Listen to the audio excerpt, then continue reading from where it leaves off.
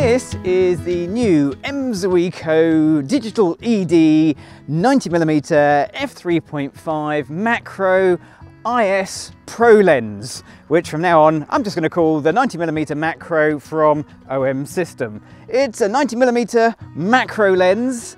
What else do you need to know about it? I don't know. Let's go take some photos, find out.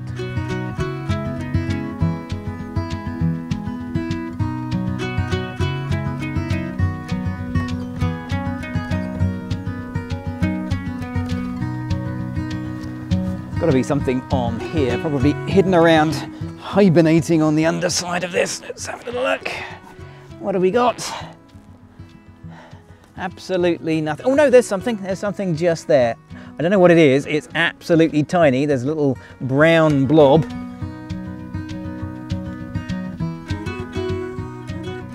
It looks really strange. Maybe it's a little egg casing. Oh, there's a little guy on the side. I can see a little tiny spider's egg casing. Oh, it's minuscule. And this is where a lens like this really excels, because this is crazy close.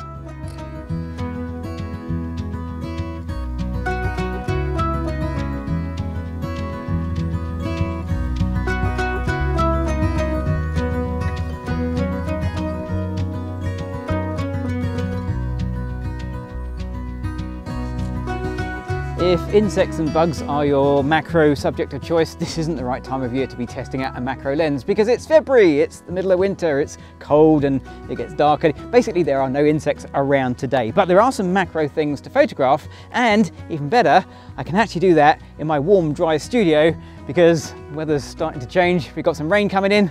Let's go inside. The Pro tag on this lens means that it is dustproof, freezeproof and splashproof, which is kind of useful for a macro lens because they tend to be used in some pretty challenging conditions. The amazing thing about macro photography is the closer you look, the more you find, and there is a world of amazing things right in front of you, and you don't need a big amount of space to see it. In fact, I brought a few things in from the garden because the weather outside has really taken a turn for the worst, and I'm going to use my Flashpoint Explore 300 flash with the 90mm macro lens, and I'm going to use the standard 1:1 macro or thereabouts just to fill the frame as I would a standard macro lens and see how this performs. And so far, well, it's looking pretty good.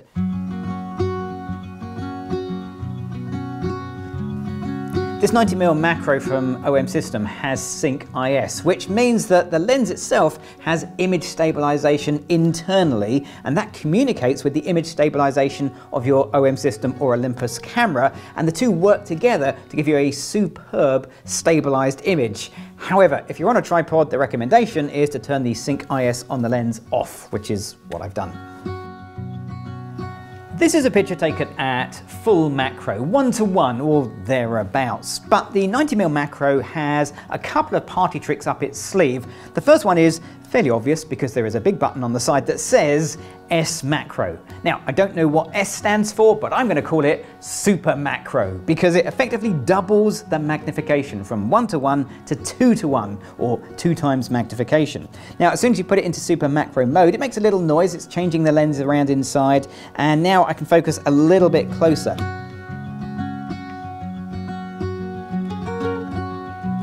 But if that's not enough magnification for you, you can go closer because the 90mm macro is fully compatible with the Olympus OM System 2 times teleconverter, which I actually don't have.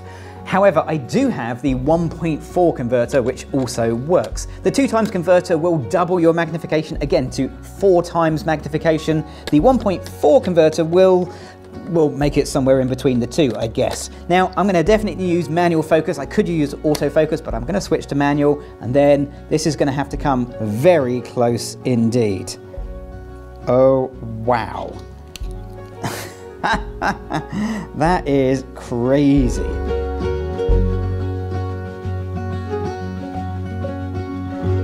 Okay, let's talk about aperture, because this lens has a wide open aperture of f3.5. However, the moment you turn on S macro mode, that changes and your maximum aperture becomes f5. That's 1 stop less. Pop the 1.4 converter on and you lose another stop. So now my maximum aperture is f7.1. Now, none of that really matters with macro because I am so close to my subject. The depth of field is already really small, so I want to go for a pretty small aperture to maximize that depth of field.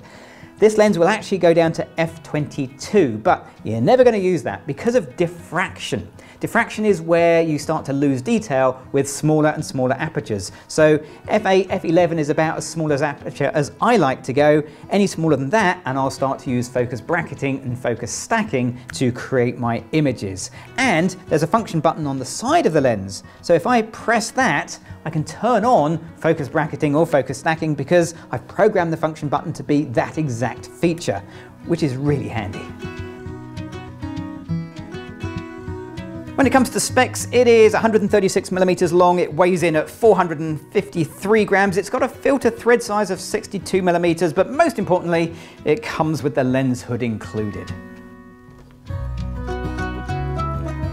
The autofocus is super fast, so if I set it to infinity and then press the shutter, I can get a photo that quick.